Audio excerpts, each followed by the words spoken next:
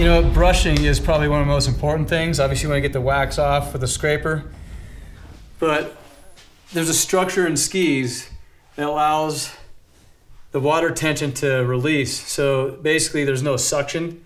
When you're going really fast, you create a little like film of water, and if there's no structure, the ski is gonna stick or suck the snow a little bit more. It's not gonna like freely glide. So it's really important to open the structure up. And this, don't be afraid of scrubbing hard back and forth. I use a steel brush first, and I really kind of go back and forth a number of times, and then work my way down.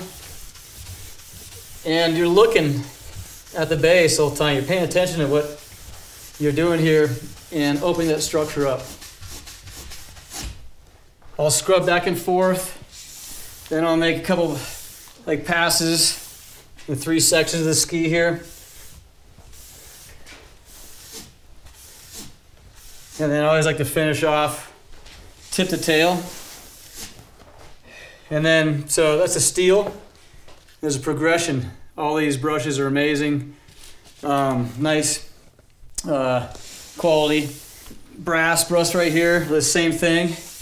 This is, you kind of go down from a steel brass into a nylon and horsehair to really polish it up. So do the same process, and you can scrub back and forth.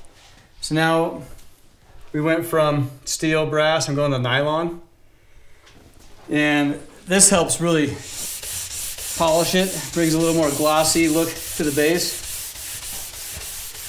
And here I'm going about the same amount of pressure, forward and backward. The ski. Again, don't be afraid to put a lot of pressure into this. And you're really cleaning it out and polishing it up.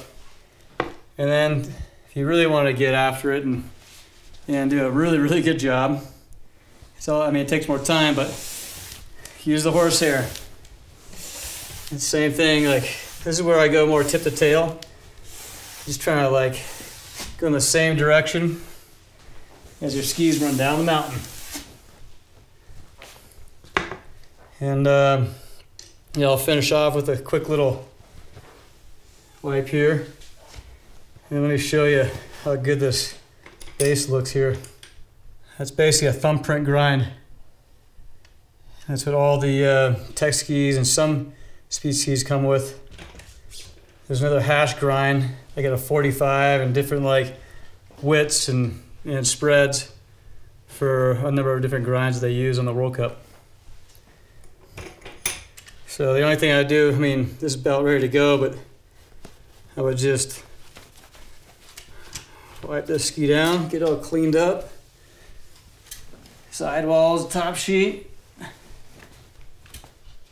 And then again, like now is the time to really be careful about touching the base with your hands. For no reason, gloves are nice. You just clean it right off and bam. Ready for some speed.